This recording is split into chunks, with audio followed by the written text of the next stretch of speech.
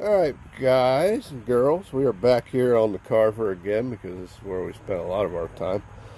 That's what happens when you pick up a boat that you don't know anything about. This boat was actually purchased in a lot.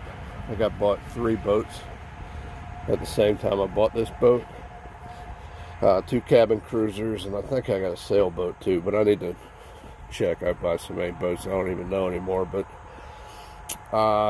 this one had an engine that was dismantled already and pretty much ruined. So we actually used the Mercruiser out of a Sea Ray that was rotted away. At least I believe us. So we actually used the motor out of a Wellcraft. Sorry, forgot what I was doing. That was rotted away. So it's a Mercruiser 260, 4-bolt main, Chevy 350. We freshened it up and transferred all the Volvo parts over here, but now I've got to double check some things here because it's not shifting. Like the handle up there feels like it has no resistance at all, which is making me think it's probably not working. I said down here it shifts like it's supposed to. See, we'll go here.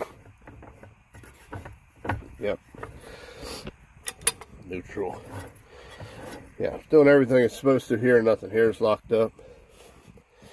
Now I'm going to check this cable here and see if our cable's moving here, because obviously if it's not, we've got a problem here or up on the top on the boat. So we're going to check that out.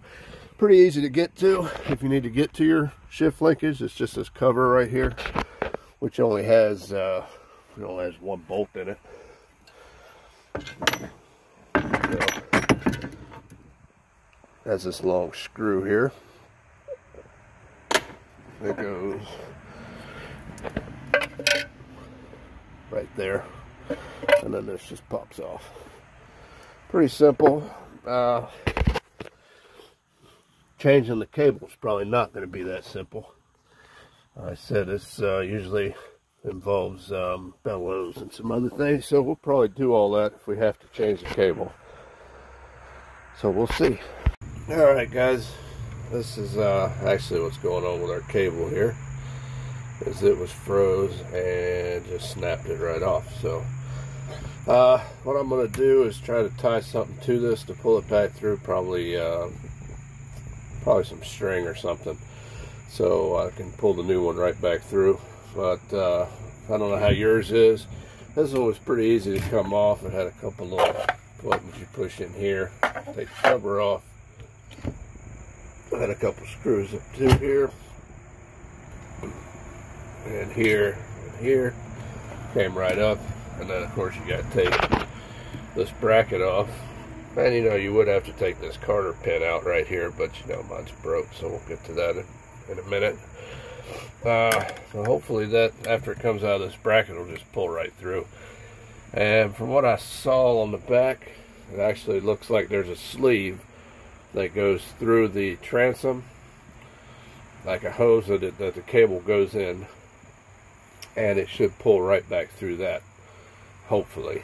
So if that's the case, then it's already a winner over a freaking Mercruiser with the damn boots. So we'll see how that goes. Alright, so I had to pull out these very long screws here. And looks like this pop off. And that's the key for these cables, so this should just pop right up now. In theory. Yes. Alright, there we go. So, I'll probably tie something on here right now, or tape something on here right now, and I pull it through here. So, as it has to go, there's one axis here, that's going to be in the side here. I think I can get to it right here, and it should drop down right back here, which I can see it under the engine cover here.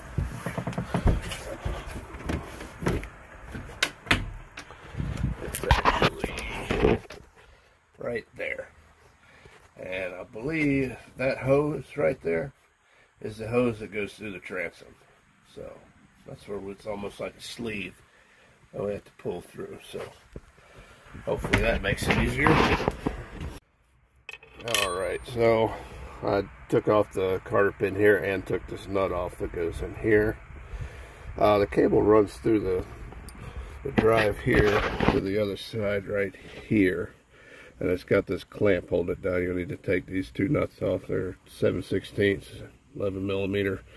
And from what I can tell, I'm not 100%, but I'll let you know. But as far as I can tell, this cable runs through a sleeve, through the transom, and a drive back up to the top there. That's the one I was showing you from inside the boat. So if that's the case and there's no bellow like this that it runs through like on a Mercruiser, then that's fantastic. Alright guys, so here, this is a clip that holds that cable in place, and there's the two stainless steel nuts or bolts that we pulled out here. So yeah, see, it's nice and loose now, so we should be able to pull it through. Alright, so we got our rope here attached. I've seen people use fishing line too, but I said it should pull through there in theory. So there we go. Let's see. See, this right here is the cable coming in, and this is the sleeve we're talking about. It goes in right here. Hopefully we have got it tied up because you can't see it, but it goes back down through the transom down here.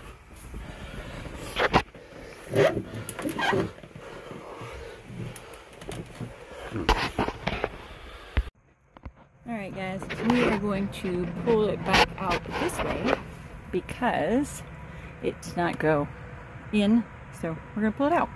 Alright. Okay, we got it out, and Even though it popped off as soon as it came out, still made it through. So alright, now we can measure this because I know it ain't 27 freaking feet long. This boat's 27 feet long. Alright guys, as far as I can tell, these are readily available on Amazon. You just got to know your length and obviously the ends that you have. So we're going to measure this one right quick. That price varies on the length. Our string did manage to survive. No bellows here for the shift cable is wonderful. You guys take note, Mercruiser. That's pretty fantastic. It's got a sleeve it pulls through because these things go bad all the time. So that's wonderful.